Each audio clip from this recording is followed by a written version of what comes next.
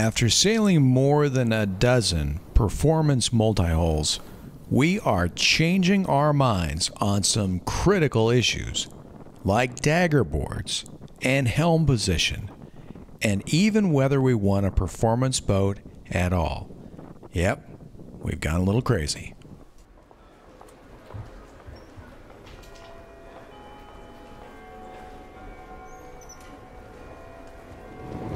Mr. O'Kelly? Yeah, that's me. I'm ready for you. I'm Nick. Nice to meet you. Thanks for seeing me, Doctor. My pleasure. What brings you in today? I've got a lot of anxiety. About what? I guess performance anxiety. At your job? No, I'm looking for a performance boat. What's a performance boat? Oh, all right. Let me take it from the top. We had a great production catamaran. She really took care of us for many, many years. In rough seas, in beautiful winds.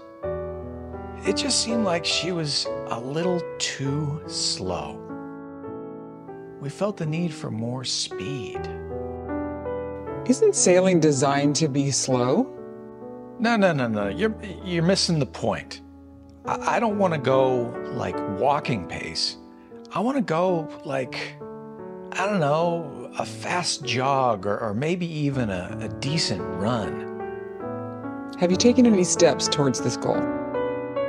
The fire was really lit with this Balance 526 called Galileo. It was beautiful, sleek, and much quicker than Clarity. All right, the helm's a little heavier than Clarity, but it's balanced pretty well. And from there, the fuse was lit.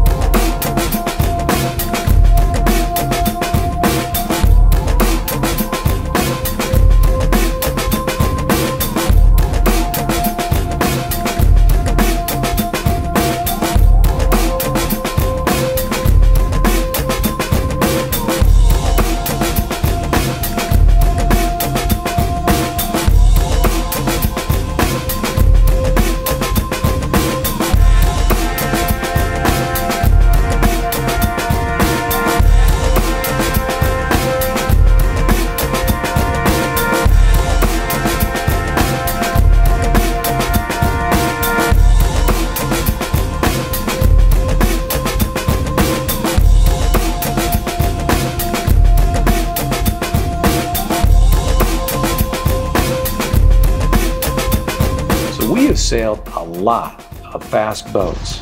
It's all about boat speed, baby. And you know what?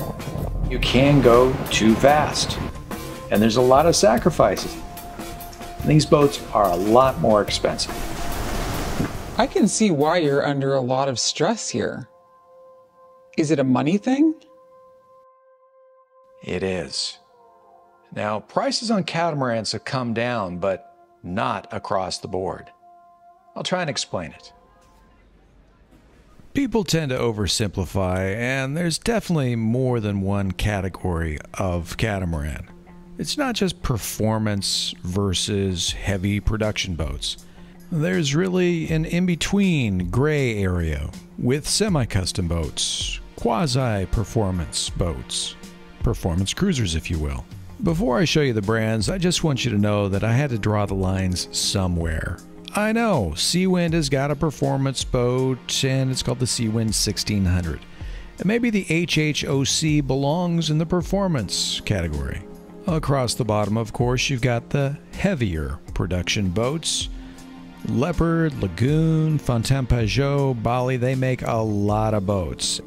Seawind, Voyage, Lightwave, the HHOC. Don't see any daggerboards here, but they are somewhat lighter boats and maybe somewhat better performing. I think to call a boat performance, it has to have daggerboards. Katana, Balance, Kinetic. Kinetic you could substitute with a couple other brands as well. Then we'll get up into what I'll call the boutique higher performance boats. Oh yes, and Balance has some full carbon builds. They belong in the top tiers as well. At the top of the pyramid, you've got the super light boats, the racers or racer cruisers, the ORC, the gunboats. Full carbon builds, and these things just fly. The bottom line is, the further you go up in the pyramid, the skinnier the holes and the bigger the rig, and that makes those boats easier to tip over. It doesn't happen very often, but when it does happen, it's usually one of these fast, light boats. This is a Chris White Atlantic 57. Now that we've got some definitions and a lay of the land, let's take a look at what's been going on in the market. It used to be most first-time catamaran owners started with something a little heavier and a little bit more spacious. Then, sometime later, if they like the cruising lifestyle and they want a faster boat, then they buy something a bit quicker. But in the last couple of years, we've seen a new trend. And that's first-time catamaran owners or even first-time boat owners buying much higher performing boats. At Outremer Week, we met a lot of future owners that fell into that later category. You follow the traffic on starboard, and this guy move on. It's really good to see these folks getting some much needed training.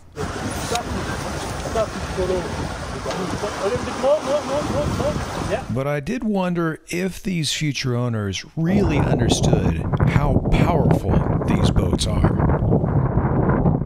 Now, why is there a bigger risk going to a faster boat right away? I don't understand. Getting used to the cruising lifestyle, it's an adjustment process. It takes time. Some people are pretty good with it within a few months. Some take a year or more to really get into the groove. Now, if you put yourself in a really steep learning curve to get to know a boat over a short period of time, especially if it's a more challenging boat to understand, well, it's just a lot more stress on the situation. Most demonstration sails for a potential buyer look something like this.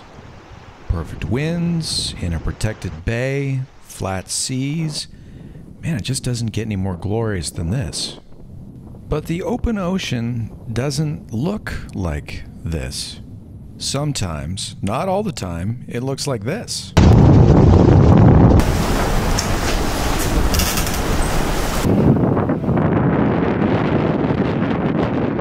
And on a lighter boat, constructed to go fast, it sounds like this. Again, not all the time, but sometimes. And these boats have a lot of expensive gear that you need to know how to use, even when the wind is really piping up. And if you don't handle things right, it can be expensive and dangerous.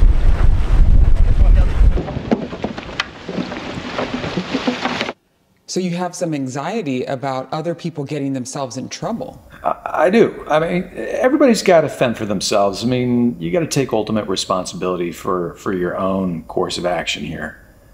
But yeah, I'm concerned that even if they don't get into trouble, they're not going to enjoy it as much as they could if they had taken a little bit slower pace in this entire endeavor and got to know catamaran sailing and performance sailing over months or years.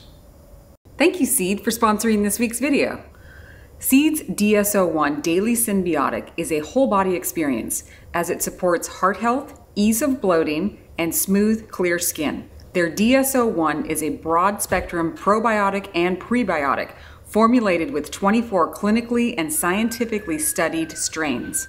I've been taking Seed for the past couple of months, and my favorite part is I can take it on an empty stomach first thing in the morning.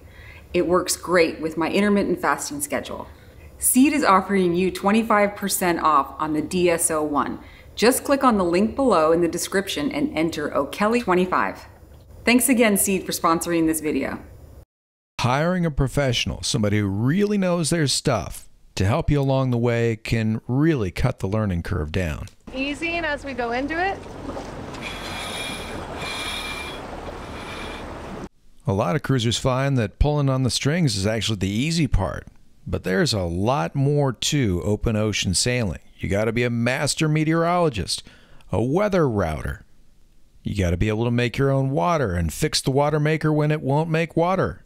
You got to take the funny diagrams that you see and translate it into real life. You've got to be your own electrician, your own diesel mechanic, your own rigger. And you got to be able to make food in a sink when nothing will stay on the countertops because it's too rough. Like an aerobics workout. Are you getting some leg workout? Yeah. This is all a lot to learn. And I think that learning it on a speedy boat could actually slow the learning process. I want to use an analogy from aviation. If you've played some video games and you're pretty sharp, you could probably land a CRJ 700 in a simulator. 20, right here. 10. Oh, hold it, let it settle down. This is gonna hurt. But you probably wouldn't know what to do in an emergency.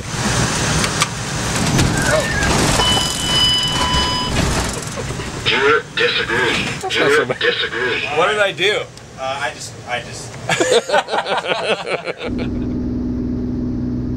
This is the Beechcraft Bonanza. At one point, it got the nickname Doctor Killer.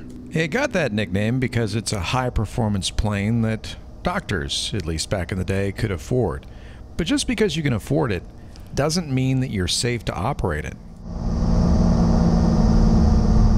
Here we are making a steep approach to clear some very tall trees and landing on a very short runway. But I'm only safe to do that because I'm instrument rated, I've got hundreds of hours in airplanes, and I'm doing my recurrency training. So I got somebody next to me, watching my every move and pointing things out when I'm not doing it perfectly. And I'm flying this plane because the owner bought it without a pilot's license. He found it was just too hard to learn in. He ended up getting his license flying a small Cessna, like we all did. So getting back to the topic at hand, a lot of high-performance boats are bought on beautiful days. But the ocean isn't always so calm and beautiful. And when things go wrong, they go wrong at night and in a hurry. What happened, Nick? Oh, we lost the spinnaker. Somebody woke me from my deep sleep. After the huge surge in demand for catamarans, mostly in the entry-level market, a lot of those folks have said, you know what, we've had our fun, it's time to head home and get back to real life, and prices have corrected. Meanwhile, the smaller producers of the more performance-oriented boats are slowly fulfilling their order books. Hopefully those first-time owners get good training and have a great time. But if they don't, a lot of these boats could come back on the market in the next few years. I think the recipe is there for a bit of a bubble. I'm nervous that if that bubble pops, prices for the high-performance cats are going to come way down. Can a couple handle a performance boat, or do they need crew? Well, you know, it's really the crew that makes a boat fast or slow, and it's the crew that makes it safe or unsafe. And you just can't say whether or not any of these boats are safe or unsafe with just a couple aboard. It really depends on their knowledge and their experience and their familiarity with the boat. You just can't make blanket statements. For one inexperienced couple, it would be downright dangerous to head across an ocean. For a seasoned crew of one or two, they may be able to handle those same conditions without any problem at all. So really, we're talking about a performance couple versus a performance sailboat. That's a really good point. Does the crew match the boat?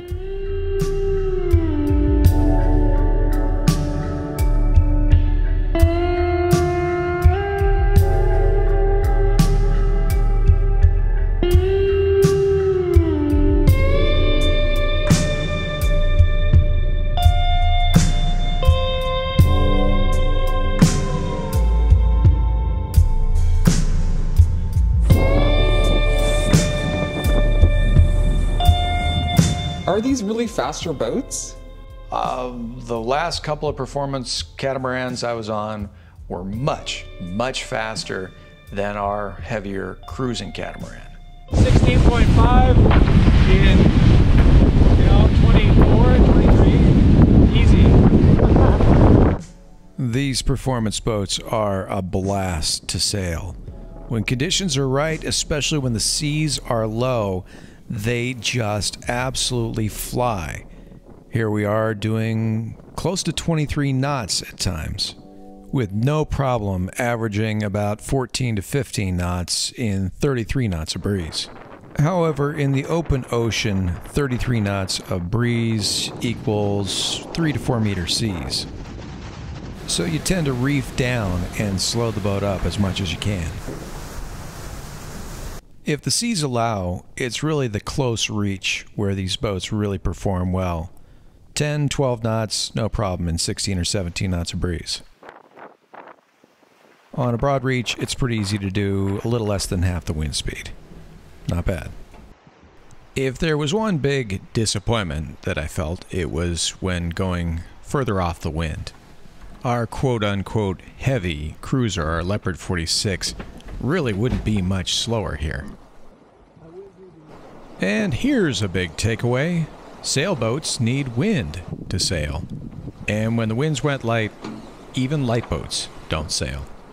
Our full crossing of the Atlantic on the Outremer 55 moonshot took 16.5 days from the Canaries to the BVI, and we spent a full 3.5 days of that motoring.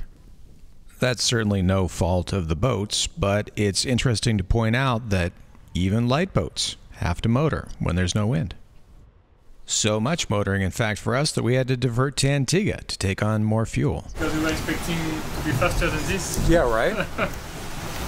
Our crossing time certainly wasn't bad. It was decent. But it did make me question just how important having a performance boat is to passage times.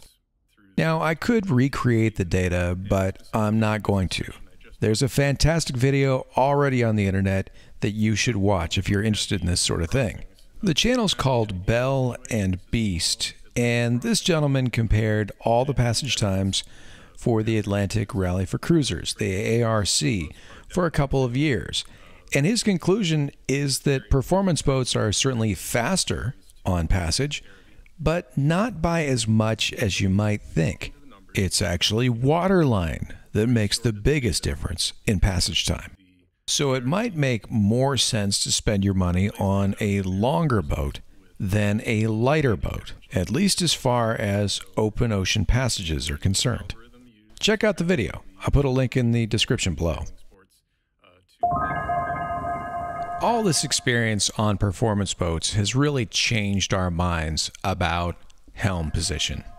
At least for the kind of passage making we want to do, having an exposed helm just isn't all that important. Yeah, so I think it's all about the protection. You know, you can have one of these. You can have, if it's colder, you can have really good foul weather gear. Well, it's really nice to be able to see the sails from the helm. Really, on passage, you're not spending much time at the wheel at all.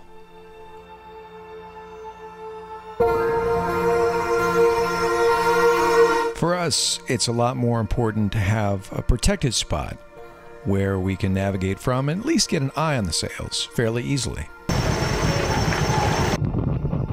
Blasting upwind into 42 knots is not something you're going to do on passage unless you absolutely have to.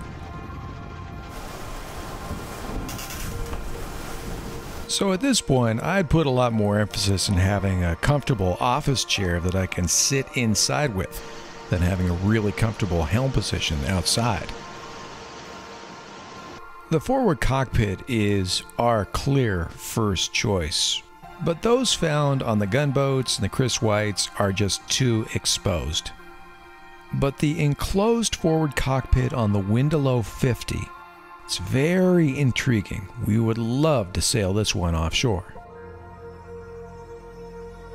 I can't believe I'm going to say this, but another topic we might be flip-flopping on is the necessity of daggerboards. Yes, by my own definition, I might not be looking for a performance boat anymore. Don't get me wrong, having daggerboards would be fantastic, but they're going to be most useful in lighter wind conditions and in inshore and protected waters. But for offshore passage making, nobody, and I mean nobody, wants to sail upwind. That was the case on our monohulls, our heavier cat, and that's been our experience on the lighter boats too.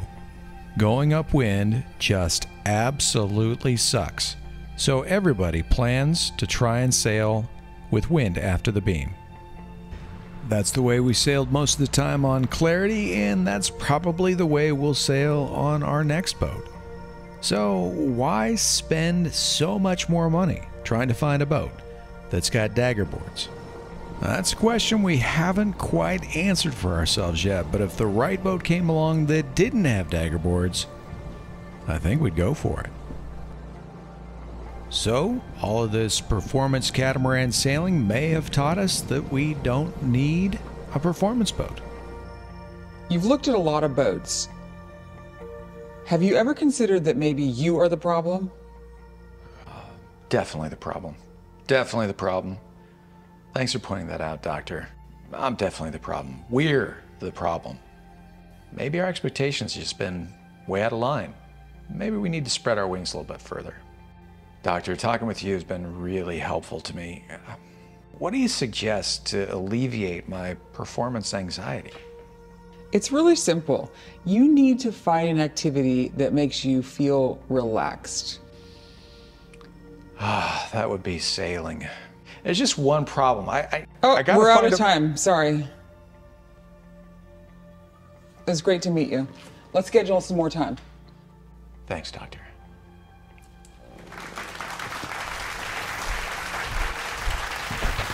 It's time for fireside chats. How's my Brad Pitt look going? It's coming along. I'm almost my Brad Pitt. You might need some extensions down here because that's going to take another year. Some blonde highlights, yeah, and blue eye contacts. Then I'll be 40% to Brad Pitt look. Well, this discussion of performance boats versus non-performance boats, it's so easy to get into the mindset of this is the right way, or this is my opinion, and hey, you do you. That's what you should do. You should do you. I do think that for us personally, we've fallen into a little bit of a trap. We got plugged back into the matrix in terms of this whole performance boats are better than heavy production boats. And I just, based on my own experience, I don't think that's true. Because looking back on our experiences and our adventures, my memories are not framed with helm positions and having this particular sail available to me or this particular passage time. My memories, I don't know about you, not characterized by those sorts of things. Yeah, it's about being on the water, feeling the wind, looking at the stars and all the sea creatures and meeting cool people. Yeah, cool people and cool experiences that really just have nothing to do with the weight of the boat or the size of the mainsail or all those things. It's not to say that going fast isn't fun. It's just that it's a major trade-off that has ramifications on comfort, and that comfort isn't just physical, but it's mental comfort. How secure do you feel out there? Yeah. And those are questions that you have to answer for yourself. For us, we've got a lot of miles. We've got a lot of experience on a lot of different boats. And would I say at this point that we must have a performance boat? I would say definitely not. Something that I learned was that the ability to go fast is a lot of work. It really is. Because when you go fast, not only is a lot of pressure on the rig and the sails and the crew, you got to be able to slow down quick too. Yeah, absolutely. So this little adventure we've had over the last bit of time without a boat, it's incredible that you guys have stuck with us. For us, the adventure never really stopped. It's true. In fact, we've seen some incredible things without having a boat. So it's not like our lives have stopped because we don't have a helm in our hands. We've had a lot of fun. It's true. We've met so many of you out there, and we've seen so many places in the world that we wouldn't have been able to see.